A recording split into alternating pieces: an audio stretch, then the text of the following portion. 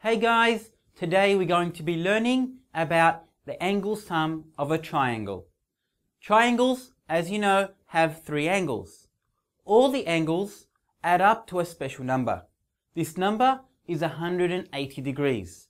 So all triangles, in all their shapes, in all their sizes, their 3 angles will always add up to 180 degrees. This is a very important rule you always need to remember. Whenever you think of triangles, always think that their angles will always add up to 180 degrees. Always memorize that.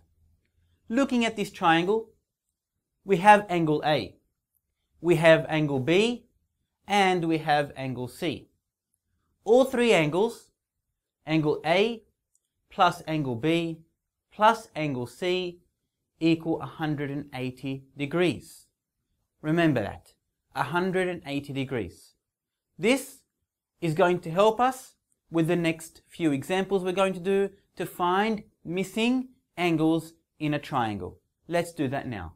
We said we can actually find a missing angle in a triangle using the rule that we just learnt, which is all angles in a triangle add up to 180 degrees. Here we have a triangle, and we're asked to find the missing angle marked with an X. We can see that this angle is marked at 80 degrees and this angle is 52 degrees. We need to know and find the size of this angle here marked with an X. This is how we do it. X equals. What does X equal? It equals 180 degrees, which is the total.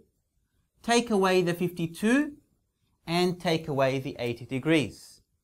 180 is that and that and that. All 3 angles add up to 180 degrees. That is the total.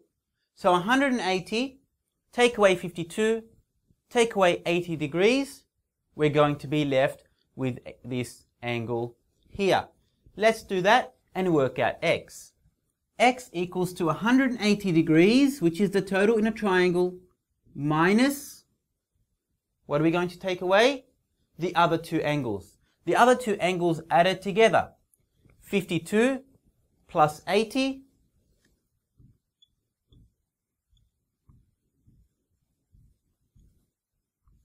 (52 degrees plus 80 degrees. We need to know now and work out X. X degrees is 180 minus 132. 52 plus 80, 132. Now we can work and find the missing angle X. X is 180 minus 132. X is going to be 48 degrees. Here we know angle with the 80, another angle with 52. This angle is missing. We know all of them add up to 180 degrees. 180 minus 80, 180 minus the 52, minus these 2 angles together. We're going to be left with what's remaining, which is this angle marked with an X. 180, take away the 52 and the 80, which make up 132. 180 take away 132, X is going to be 48 degrees. Now, we always have to write a reason. We have to justify our answer. Whenever we're finding missing angles, we have to give reasons. Here, we use the angle sum of triangle reason. How does that written? Like this. Angle sum of triangle. It's that simple. We work out X. We found X is 48. How did you get that? We used the angle sum of a triangle rule. So our reason, angle sum of triangle, we get our marks for finding X.